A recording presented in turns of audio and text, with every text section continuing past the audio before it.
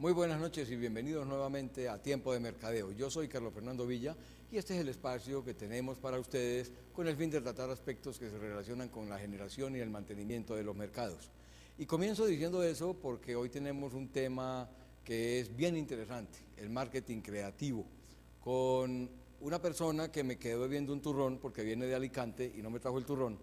Él es español, Iván Martínez Mazó, quien la verdad ha escrito sobre estos temas y hoy en día es presidente de una operación de marketing creativo que tiene que ver mucho con lo que se llama publicidad BTL. Vamos a hablar entonces con el turrón de Alicante dentro de un momentico cuando regresemos, ya volvemos.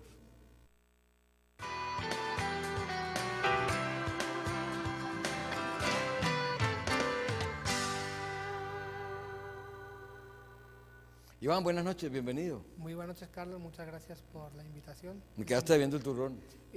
Pronto, mis padres vienen en 2 semanas, yo te traigo el turrón. Ah, bueno, eso sí me parece racional. Claro que sí. Iván, ¿qué es marketing creativo?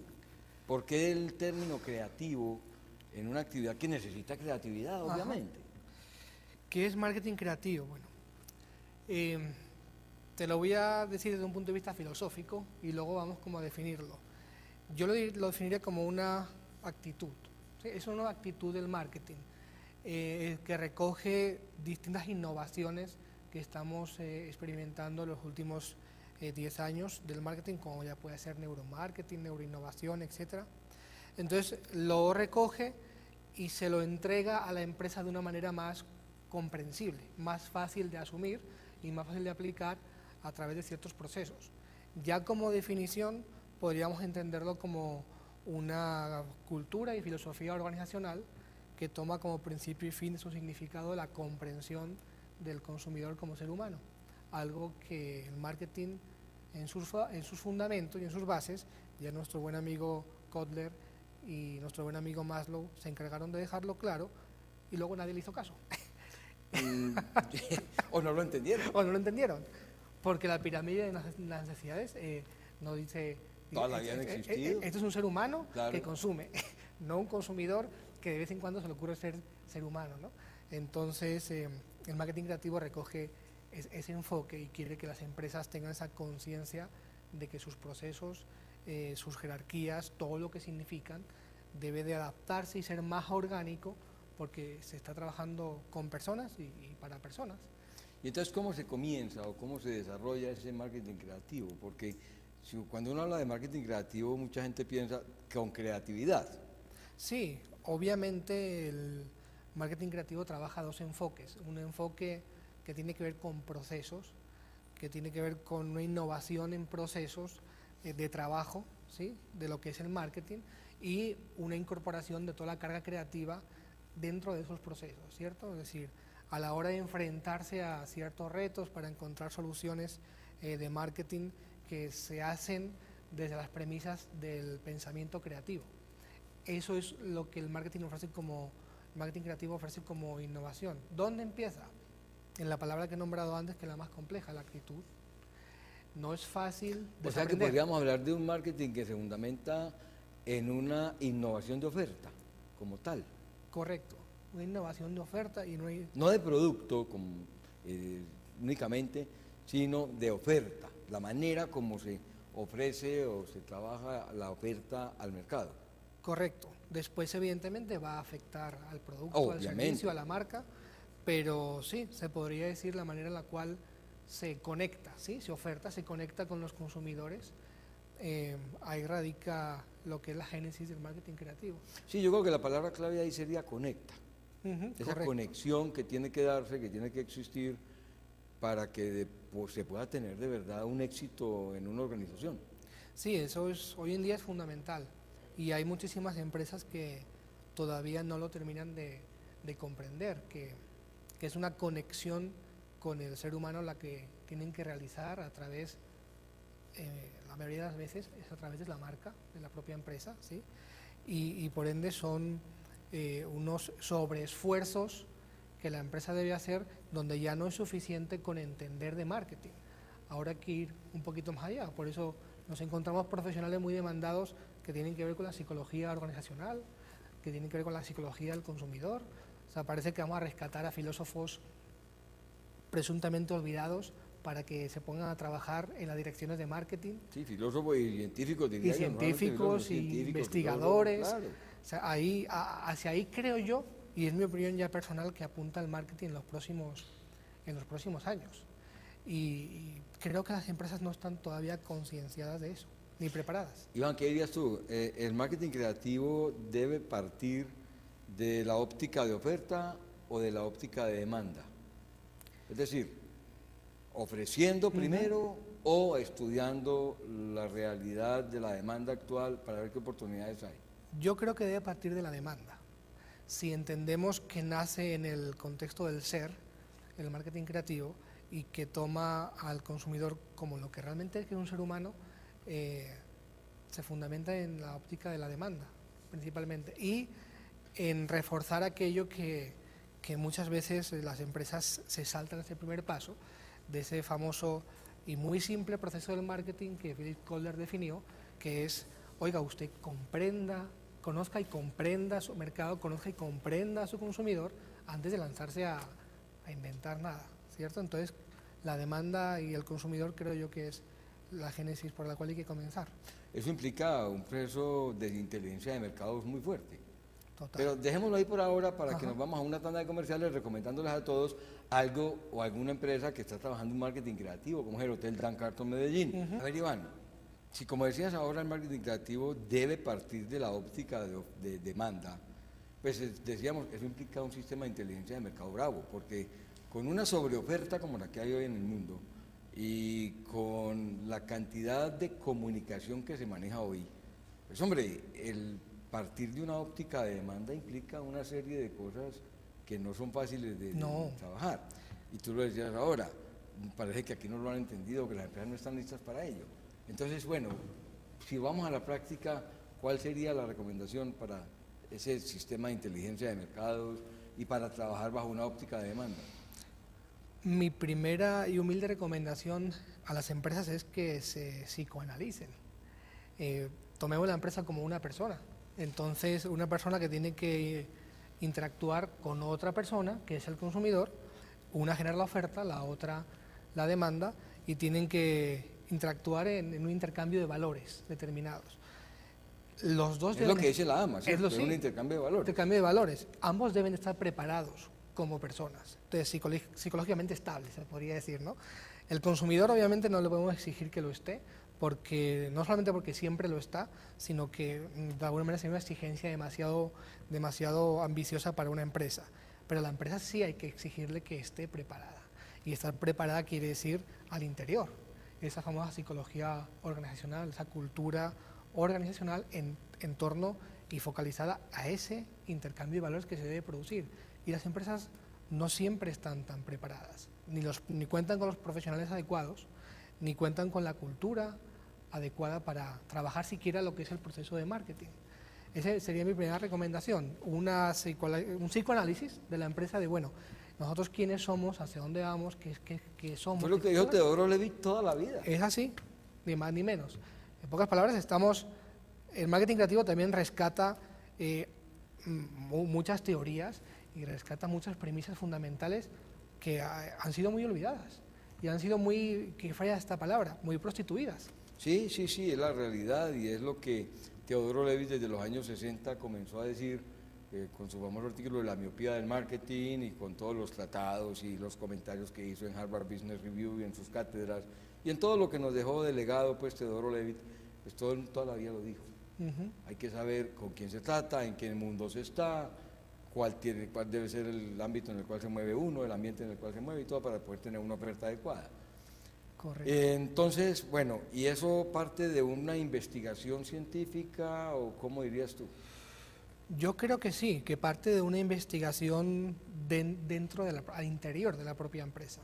Muchas empresas son reticentes a veces de realizar investigaciones o de invertir en conocimiento y experticia del mercado y del consumidor. Y de lo que les pasa adentro, porque a eso la voy. mayoría de gerentes dice que todo está bien. A eso voy, que al menos inviertan en lo que le pasa adentro. que inviertan en prepararse, ¿sí? En prepararse y estar a la altura del momento del mercado. Sí, Iván, porque es que yo estoy de acuerdo con quien dijo, hombre, es que las empresas o las organizaciones, no hablemos de empresas únicamente, sino de organizaciones, no pierden mercado por lo que hacen los demás, sino por lo que no hacen ellas. Así es. Y no hacen porque no están preparadas o porque no quieren entender la realidad de lo que sucede en el mundo exterior y en el mundo interior. Correcto, y porque, como he mencionado antes, y puede parecer muy filosófico, están dirigidas también por personas, y personas que manejan sus egos, que manejan sus miedos, sus prejuicios, y que a veces no es fácil implementar cambios muy drásticos porque es evidenciar, tal vez, que se estaban haciendo mal las cosas o que la gente realmente no estaba tan preparada como parecía, los propios directivos incluso. Entonces es mejor bloquear esos procesos psicológicos para salvaguardar la posición de uno. Me he encontrado con más de un caso así, y eso es una pena. Es una pena porque es una pérdida muy grande de oportunidades para alcanzar la diferenciación, que creo yo que es lo que la empresa realmente debería y la organización debe buscar. Iván, yo te voy a hacer una pregunta, un poquitico saliendo del tema. Tú vienes de Alicante, de España, donde tuviste tu maestría, tu magíster, etcétera, etcétera, y llegas a Colombia y a Medellín. Ajá. ¿Hay mucha diferencia entre el marketing, como dicen allá en España, y el mercadeo nuestro? No hay tantas. Hay una diferencia muy importante en el fondo, pero que no en la forma. Aquí, aún el término mercadeo, hay quien lo interpreta como la traducción de marketing, y hay quien le da un enfoque demasiado comercial. Ventas. En España, marketing no es solo ventas, incluye ventas, pero no tiene que ver tanto con ventas. La venta como consecuencia. Correcto. No como un fin, sino como una consecuencia. Correcto. Ese es el matiz y la principal diferencia que yo me he pero encontrado. es una diferencia grandísima. Sí, es muy grande, pero luego depende de quién lo aplique y cómo lo aplique. Si se aplica como marketing, el mercadeo, ya no hay tantas diferencias, porque aquí hay unas culturas de marketing muy interesantes, una apuesta muy grande por el marketing, unos profesionales muy buenos, unas universidades que ofrecen unos programas muy interesantes. Entonces ahí eso no hay tantas diferencias, ¿sí? Si ya se aplica como en la aplicación, mercadeo como tal, como ventas, entonces pues todas, obviamente. ¿Y el proceso de adaptarte tú al medio nuestro fue muy complicado? ¿O ya estás muy apaisado, pues? Ya estoy apaisado, ya se me nota en el acento, porque además en Alicante no manejamos ese acento tan cortado, entonces la fonética paisa se me pega mucho la S y ya soy un paisa más. No fue fácil, no fue difícil, pero no fue fácil tampoco, y yo lo prefería así, porque el sentimiento regionalista de descendencia vasca, además... Claro, es que eso no es de nosotros, eso es de ustedes. El sentimiento regionalista es tremendamente productivo e interesante, pero también es cierto que te someten a prueba al menos el primer año. No es lo mismo como ya hacía venir como cada 3 meses a dar una conferencia, entonces todo el mundo te maneja, te quiere, venga para aquí, y cuando vienes y te quedas, es como que, uy, este españolete se ha quedado a ver si mantiene el discurso todo el tiempo. Entonces se tarda casi un año en que se dé esa adaptación y que se abran los círculos de confianza, tanto en lo personal como en lo profesional. Pero cuando se abren, entonces uno que se siente muy feliz, obviamente. A ver, hombre, Iván, hay un español que ha venido a Medellín y ha venido a Colombia y que escribió un libro que me parece muy interesante y quisiera oír tu opinión, que es Frank Ponti. Él escribió un libro que se llama Si funciona, cámbielo, que tiene que ver mucho con el marketing creativo. Pero vamos a hacer una cosa, Iván. Vamos a una tandita de comerciales y volvemos para que, hombre, la gente pueda escuchar unos mensajes. Excelente. Y les recomendamos la revista Tiempo de Mercadeo, que es la mejor forma de estar actualizados en todo lo que ocurre. Iván es un gran colaborador de la revista, él ha escrito ahí sobre el marketing creativo y por eso les recomendamos nuestra publicación. En el 268-2430 o en www.tiempodemercadeo.com pueden obtenerla y pueden suscribirse. Bueno, Iván, si funciona, cámbielo. De Ponti, ¿qué opinas? Visto desde el punto de vista del marketing creativo. Estoy de acuerdo en parte, es decir, para no confundir a los televidentes, si se leen el libro, que se lo recomiendo, lo van a comprender muy bien y creo que van a estar de acuerdo con lo que aquí podemos debatir. Si se quedan con el título, tal vez se atemoricen. Sí, se toma literalmente. Se toma literalmente, correcto. Entonces, Si lo tomamos de una manera un poco más literal, yo particularmente soy partidario de aquello que funciona bien y es exitoso, no cambiarlo, en todo caso evaluar cómo se puede innovar. Ahora, sí es cierto que desde un punto de vista más como el libro lo trata y tocando un poco la parte filosófica, es bueno no caer en el conformismo ni en la zona de confort. Yo creo que el mensaje de Ponti en esencia es ese. Correcto. No quedarse uno trabajando sobre los laureles, pensando que ya llegó. Correcto. En el mercadeo creativo y en el mercadeo en la práctica nunca se va a llegar. Por supuesto. Siempre vamos a tener... No, es como yo a veces en las conferencias digo, en la búsqueda está la excelencia. Pero nunca se va a encontrar. Nunca se va a encontrar, pero en esa búsqueda uno se introduce en procesos de innovación, se introduce en procesos de descubrimiento muy interesantes y también tienen que ver con lo que hablábamos antes, con la actitud. Y eso una vez más vamos a lo que son las organizaciones. Me quedo, me conformo, quiero explorar, quiero ir más allá, siempre es un desgaste grande y son sacrificios importantes, sobre todo de tiempo. Y entonces las organizaciones a veces no quieren sacrificar tiempo, tienen prisa por facturar. Hombre Iván, en todo proceso logístico de mercadeo, sobre todo en los últimos tiempos y en esta época, se recomienda un plan de mercadeo. Desde la óptica del marketing creativo, ¿cómo debe ser ese plan de mercadeo? ¿Por dónde arrancar y cómo debe ser? Pues precisamente no haciendo un plan de mercadeo, y esto puede ser, eso me gusta, y esto puede ser como muy radical.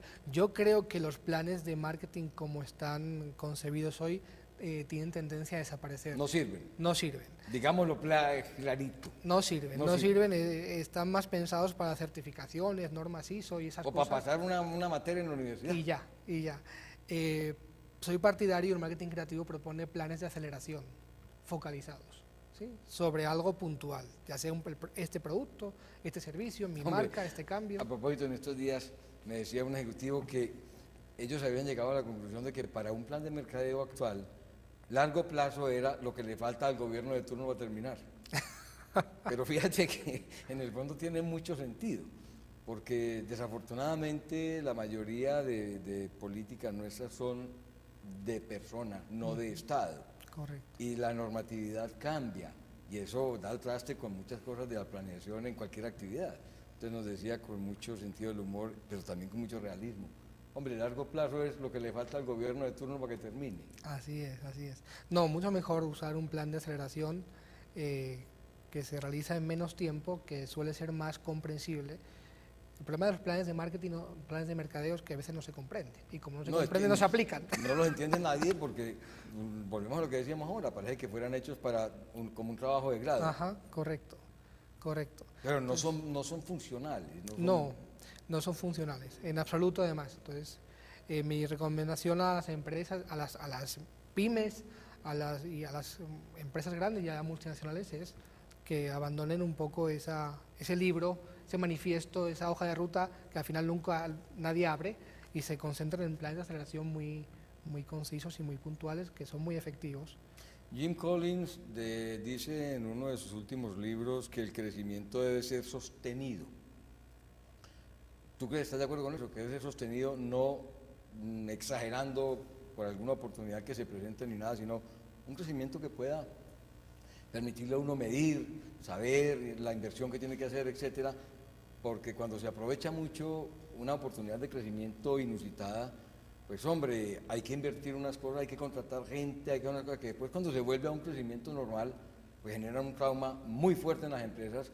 Y en los análisis que hace Collins en el libro, la verdad es que muestra con cifras que las grandes empresas del mundo son aquellas empresas que han crecido a un ritmo sostenido, aún pasando de lado muchos aspectos como esa oportunidad que se tiene de crecimiento inusitado. Correcto, y totalmente de acuerdo al 100%.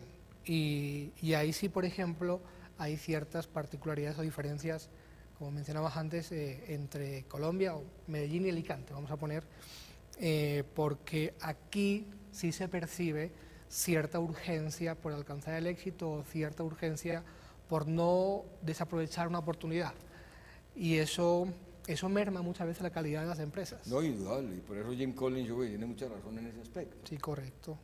Entonces un plan de mercadeo debe tener una proyección fija en el tiempo. Sí, sin duda alguna. Debe tener una proyección fija, sostenible y con una operatividad que sea fácil, ¿sí? Y que se pueda medir de una manera lógica. Si le metemos demasiados objetivos que nos van a alejar de esa tranquilidad a priori de lo que es trabajar de forma sostenible, yo creo que es incrementar los riesgos. Iván, una pregunta, ¿cómo se debe manejar la comunicación dentro de las políticas del marketing creativo o bajo la óptica del marketing creativo? Porque, pues hombre, hoy estamos observando una gran cantidad de comunicación de mercadeo, no solamente en la publicidad, sino en todo lo que tiene que ver con comunicaciones, y no está funcionando bien. La realidad nos está mostrando que, pues hombre, las necesidades del ser humano y las creencias siguen siendo las mismas y siguen siendo crecientes.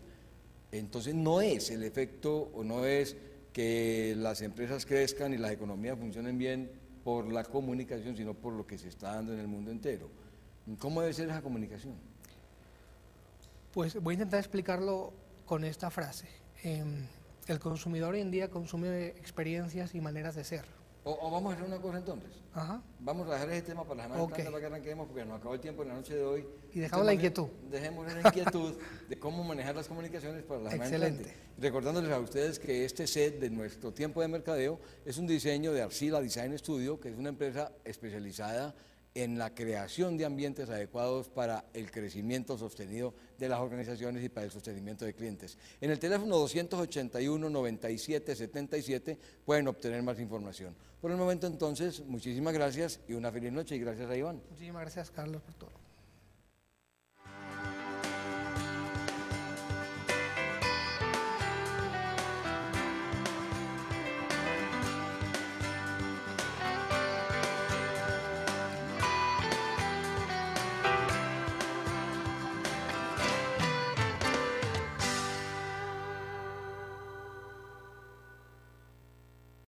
Y en sus bases, ya nuestro buen amigo Kotler y nuestro buen amigo Maslow se encargaron de dejarlo claro y luego nadie le hizo caso. O no lo entendieron. O no lo entendieron, porque la pirámide de las necesidades no dice... Todas la habían existido. Esto es un ser humano claro, que consume, no un consumidor que de vez en cuando se le ocurre ser humano, ¿no? Entonces, el marketing creativo recoge ese enfoque y quiere que las empresas tengan esa conciencia de que sus procesos, sus jerarquías, todo lo que significan, debe de adaptarse y ser más orgánico porque se está trabajando con personas y para personas. Y entonces, ¿cómo se comienza o cómo se desarrolla ese marketing creativo? Porque cuando uno habla de marketing creativo, mucha gente piensa con creatividad. Sí, obviamente el marketing creativo trabaja dos enfoques. Un enfoque que tiene que ver con procesos, que tiene que ver con una innovación en procesos de trabajo, ¿sí?, de lo que es el marketing, y una incorporación de toda la carga creativa dentro de esos procesos, ¿cierto? Es decir, a la hora de enfrentarse a ciertos retos para encontrar soluciones de marketing que se hacen desde las premisas del pensamiento creativo. Eso es lo que el marketing creativo ofrece como innovación. ¿Dónde empieza? En la palabra que he nombrado antes, que es la más compleja, la actitud. No es fácil desaprender. O sea que podríamos hablar de un marketing que se fundamenta en una innovación de oferta, como tal. Correcto. En la verdad ha escrito sobre estos temas y hoy en día es presidente de una operación de marketing creativo que tiene que ver mucho con lo que se llama publicidad BTL. Vamos a hablar entonces con el turrón de Alicante dentro de un momentico cuando regresemos. Ya volvemos.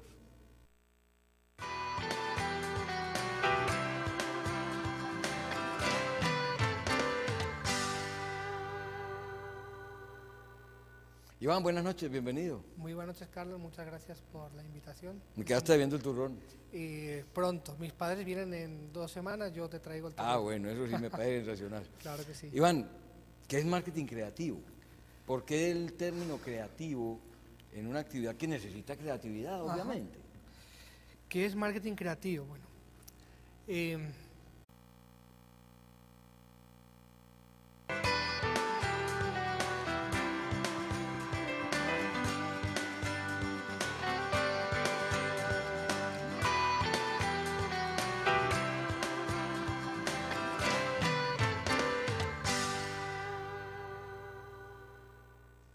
Muy buenas noches y bienvenidos nuevamente a Tiempo de Mercadeo. Yo soy Carlos Fernando Villa y este es el espacio que tenemos para ustedes con el fin de tratar aspectos que se relacionan con la generación y el mantenimiento de los mercados. Y comienzo diciendo eso porque hoy tenemos un tema que es bien interesante, el marketing creativo, con una persona que me quedó bebiendo un turrón porque viene de Alicante y no me trajo el turrón. Él es español, Iván Martínez Mazó, quien... Te lo voy a decir desde un punto de vista filosófico y luego vamos como a definirlo. Yo lo definiría como una actitud, ¿sí? Es una actitud del marketing que recoge distintas innovaciones que estamos experimentando en los últimos 10 años del marketing, como ya puede ser neuromarketing, neuroinnovación, etc. Entonces lo recoge y se lo entrega a la empresa de una manera más comprensible, más fácil de asumir y más fácil de aplicar a través de ciertos procesos. Ya como definición podríamos entenderlo como una cultura y filosofía organizacional que toma como principio y fin de su significado la comprensión del consumidor como ser humano, algo que el marketing en sus fundamentos